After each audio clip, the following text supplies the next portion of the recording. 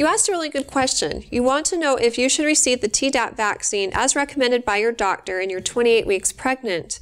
And this is a recommendation that many doctors are giving now based on new recommendations that were released in 2013. Mothers should receive a Tdap vaccine shot during their third trimester because it's not for them, it's for the baby.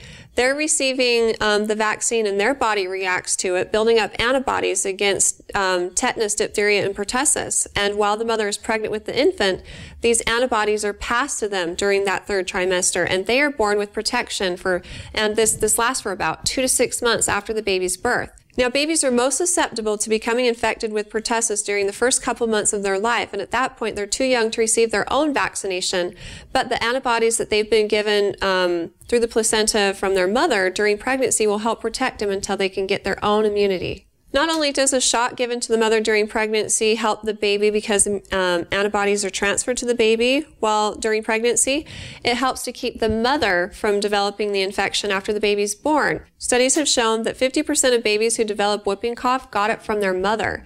And so it's actually recommended that all mothers, fathers, grandparents, anyone that's going to spend a lot of time with or near a newborn baby should actually get a Tdap booster shot. And this, again, helps to protect everyone from getting it and ultimately protect the newborn. Studies on this topic have been ongoing for a while now, but perhaps it's been brought to the forefront in recent years because the number of children who are receiving vaccinations has gone down drastically.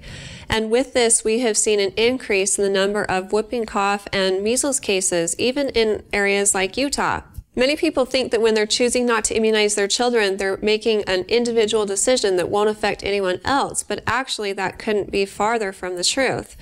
The more people who choose to not immunize their kids, the more susceptible a whole community is to developing those illnesses that we haven't seen forever and that can actually be deadly, but thanks to immunizations, they, in many cases, have been eradicated until recent years when the rate of children who have been immunized has dropped significantly. When more people in the community aren't immunized than the very young and the very old, or people who haven't received booster shots in recent years end up getting sick, and it re-enters the population. And so, again, this is why it's so important that mothers receive a Tdap vaccination in the third trimester of their pregnancy to protect their newborns.